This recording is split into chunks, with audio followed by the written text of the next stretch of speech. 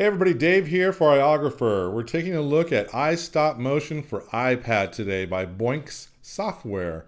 And you can check them out at boinx, boinx.com. Also check the App Store for iStopMotion for iPad. It's a great tool to have on your iOgrapher, and we love using it here. My 7-year-old loves making little animated videos, and I just love having it for times like when I went to the gym yesterday and was able to do a time lapse very easily. And I'll just press play here of a class, my friend's class. She wanted to get some cool video just to have for later. And as you can see, very easy and fun to do. So I'm going to start a new project here. I'm going to click on the gallery to go back to square one. I'm going to press the little plus button down here. Opens up a new project. And here I've got my cool Lego truck, letting it get just nice and focused now. And over here on the right, you're going to see a circle. That's going to take one picture if you press it once. And on the left is your play button. And this is really the basics of all you need to do. So I'm going to press one little picture. So I'm going to press it once. And there it is. And now I'm going to go in here and move it just a hair. Take another picture. And then I'm going to go in here and move this just a hair. And you can see that there's a kind of a ghost of the last move I was at. It's to guide you. It was called onion skinning in the old days. And it's kind of guiding you to where you can put your things, so your Lego or whatever you're animating, so that you can see it and have nice movement from it there. So I'm going to press another one. And then we're going to go a little further. Press play. And then, you know what, while we're here at this point, I'm just going to start to move this up a little bit. And we'll do that. And then we're going to crank this out a hair.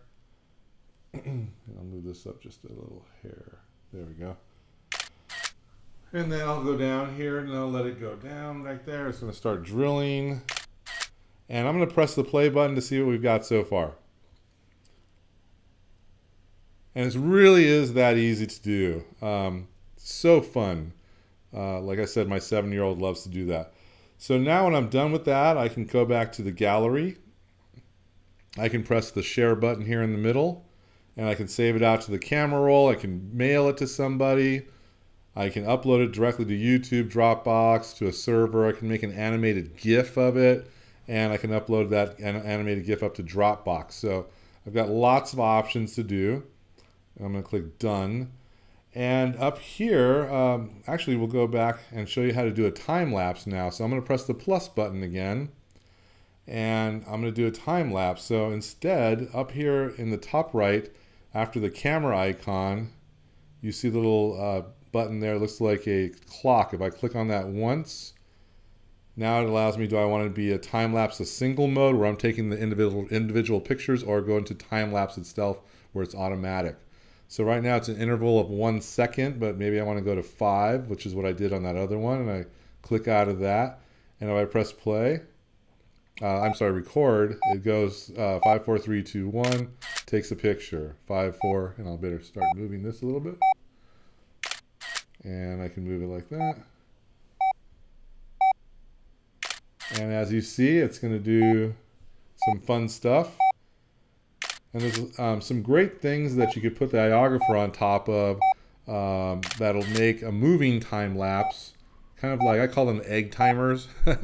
And you put the iOgrapher on top of it, you put that on top of a tripod, and what it does is go and makes a nice movement from left to right or right to left, or even up and down. And we'll do some fun time lapse stuff. So this is it. This is the iStopMotion for iPad from Boinx Software. It is one of the cool things that we have on our iPad. So check it out now. iStopMotion for iPad. It's about $9.95 in the App Store. Worth every penny. I'm Dave Basulto. Thanks for checking us out.